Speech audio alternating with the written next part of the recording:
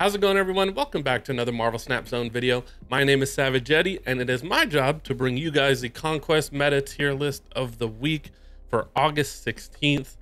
And not much has changed in this one. It's a very short list. Last week we had 11 decks on the list. This week we have 8 of them. Last week, 3 tier 1 decks. This week we only have 2, kind of just 1, but there's 2 on here. Last week we had 3 tier 2, we have 3 tier 2 again, and we had 5 tier 3 decks. We have 3 tier 3 decks this week. As far as new decks that have entered the meta, there isn't any. All of these decks have been around, not all of them in the list last week. Specifically, New Card Stature and Thanos Control did not make the list last week, but they've been around for a very long time. You've seen these decks. There's not much new here. We have at the top of the list, I was unsure about this deck last week because it was brand new. We have Move Legion. Lambie Series actually won a tournament with this on Saturday after the filming of the last video. And since then, the deck has just proven to be very solid. We're going to talk about it more in a second. Next up, it's followed by Good Card Stature. We've all seen this list. It led the meta for weeks, most of all of last month. So it's back, it's here. We'll talk about why when we get to it. Followed by Infinite She-Hulk, that's up from tier 3. We have Shuri Sauron, that is down from tier 1. It was just barely in a tier 1 last week. I didn't think last week it was going to stay there. It didn't. It's down to tier 2. Followed by Sarah Control, that is also dropped from tier 1. And then in tier 3, we have Thanos Control coming back into the list. Evolve Lockjaw keeping its place at tier 3. And Discard Dracula dropping from tier 2 to tier 3. I think this is mainly because a lot of people were experimenting with Dakin, and a lot of people didn't know how to play against him in the first week. People are getting the hang of it. People are playing against Discard Dracula a little bit better. So dropping down the list once again. And so let's talk about Move Legion. This is the only deck that has a win rate of above 65%. So it is really in like an S tier category. That's why I said earlier there's only one real tier 1 deck. This Move Legion is just miles better than anything in the meta right now. And that's due to it just having the most flexibility of any deck. You have the ability to change your game plan as the game goes, even into the later turns, turn 5 and 6. You can really switch up what you're doing. Your opponent can't really adapt or react to what you are doing. Shang-Chi is not effective against this deck in any way. Some decks have tried Professor X and Jean Grey to lock down a location or force this deck to play into one location, but those aren't as effective. Other decks like Surfer have tried Shadow King in there, but Surfer's not performing too well at the moment. It's not on the tier list, so again, not that effective. And so the only real strategy that works semi well against this deck is just to pick 2 lanes and go as tall as you can in those 2 lanes. So we have like Shuri Sauron, Mr. Negative decks where you can dump a bunch on board. You don't have to give away your game plan right away, and towards the end you can just dump a bunch on 2 lanes, pick 2, go as tall as you can in those lanes. Bounce is also somewhat effective, and Infinite She-Hulk, which is also on this list, is fairly effective because of its ability, again, to go tall in 2 lanes. But outside of that, the flexibility of this deck, it has a reactive card with Shang-Chi, so it can handle some stuff. Legion, it can change locations into its favor. And then the ability just to honestly jump around to wherever. It can keep buffing Angela. It doesn't have to ever fill the Angela lane because everything keeps moving around. It can get into lanes that are locked down with Jeff. It can ruin your game plans with Spider-Man and move things around you don't want in there. Miles Morales Spider-Man as a 1/5 is just really strong. Legion, arguably the best 5-drop in the game at the moment. If he gets vision out early, again, never committed to a lane, can move where it wants to, can buff the Kraven, can move somewhere you don't need to. Captain Marvel can just win the game in whatever lane that they didn't go into. It's arguably the most flexible deck that we've seen, and for good reason. It's at the top of the meta at the moment. Next up is Good Card Stature, and surprisingly, some of you are actually complaining about this in the comments in the last few videos. Jeff is not in this list. It's been replaced by Spider-Ham, and it's a pretty heavily reliant on Zabu list. There's a lot of 4-drops in this one, And with the reliance on Zabu, a lot of players have been swapping out Stature and Black Bolt for American Chavez and Legion, just for American Chavez to give more consistently and getting that Zabu out when you need it early. It's important to note that the removal of Jeff, Jeff used to be able to feed Craven in these move lists, so it's been removed. It's been replaced with Spider-Ham, so it's one less thing to buff your opponent's Craven. And this deck is really focused on just, again, going as tall as it can in 2 lanes to try to beat that move deck.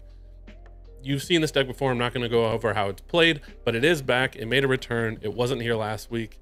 So again, give it a try. Next up is Infinite She-Hulk. This list runs Leech instead of the Moon Girl package. I believe this is how it was run last week. This is the list that I've been running lately, and I've had a great time with it. I think last week I told you I was gonna try this list out and see which one I like better. Moon Girl, that list is more fun because of your ability to drop 2 She-Hulks and an Infinite on the last turn, but this list is more consistent and lets you be able to drop things if you suspect your opponent's gonna drop a Legion to turn off your magic, and it has just felt better. It's felt like it had more tools. The reason why Leech is in here is so when you drop magic on 3 or 4, you can drop Leech on 5, and on turn 6, ideally it will turn off your opponent's Legion or Scarlet Witch or whatever it is, and they can't turn off that limbo, so you can safely skip that turn 6, and you can drop the Infinite and the She-Hulk on turn 7. Again, this deck is doing very well because its ability to go tall in 2 lanes, which is very effective against specifically the move list that is out right now. I don't think it has a winning win rate against that list still, but this list definitely gives you the best chance against that one. Next up is Shuri Sauron. This is the same list that we've seen for a very long time. It's a very proactive, not reactive list. But again, with the move list at the top, this deck's ability to go very tall in 2 lanes is really effective. If you can get that Red Skull out and then copy it with Taskmaster, there's not much that move list can do. And overall, this deck kind of just forces your opponent to have the answer, to have the Shang-Chi. If you have the armor, it forces your opponent to guess correctly in the other 2 lanes. And so it's a strong deck in the sense that it's consistent at doing what it's trying to do, but it is much less flexible than the lists that we've seen lately. It's much less flexible than anything that has topped our top of the meta list in the last few weeks. And so while a solid deck, I don't think it's by any means the best. I've talked about this extensively in previous videos, so I'm not going to talk about it too much longer. This deck has the ability to go very tall in 2 lanes, which is effective against the leader of the meta and the deck that we are seeing all over the place. Next up, we have seen this list before, of course, Sarah Control. Compared to all the other decks this week, this deck I think is the most reactive. It has Shang-Chi, it has Enchantress, it has Killmonger, it has Scarlet Witch to control some location stuff. I think it's the most reactive deck that we have. It's more successful on ladder than it is in Conquest. However, it is still a strong deck, and with a good pilot, it can do very strong in Conquest. It has a 57% win rate, and so again, it's really good. Nothing new. Sarah Control's been around for weeks. It's very strong. There's just minor changes that keep happening to adapt to the top deck in the meta, and this week it's the removal of Jeff from the list. And we're just going to skim through the tier 3 list as we normally do.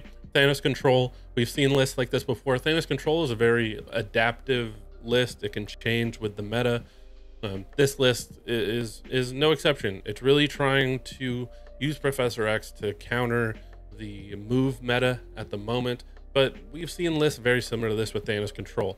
If you can get that quick Professor X on turn 4 and then go tall or in another lane, or use your reactive cards to get rid of their cards in the other lane, it's just a really strong deck with a strong foundation to work on. I don't think it's really going to go anywhere. I think it's going to stay one of the top Thanos decks, especially in Conquest. So Thanos Control. Then we have followed by Evolved Lockjaw.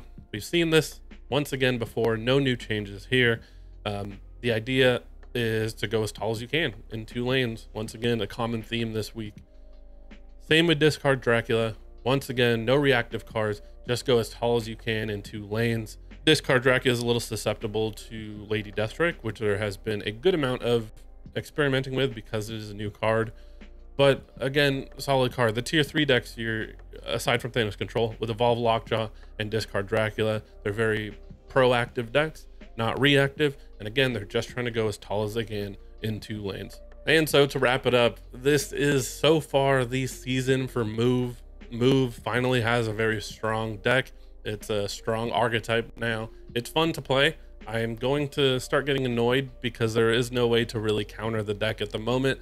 So hopefully in the next few weeks, some changes happen or some new decks come out of nowhere that we can play with that are effective against the deck. But until then, Move Legion sits on top by a large margin. If you want more detail on the decks and the guides for these decks and just more breakdown of why these decks are where they're at, go check out the original article by Den. He does a great job, writes 2 of these articles a week. I'm just here to bring you guys the information and kind of bring it to video form, but please go check out his article. The link will be in the description. I also have my own YouTube channel where I do Marvel Snap stuff. I do bundle breakdowns, I do deck videos, all things Marvel Snap. So go check me out. The link will also be in the description. And as usual, if you love all things Marvel Snap, make sure you like and subscribe, hit the bell. I'll see you in the next one.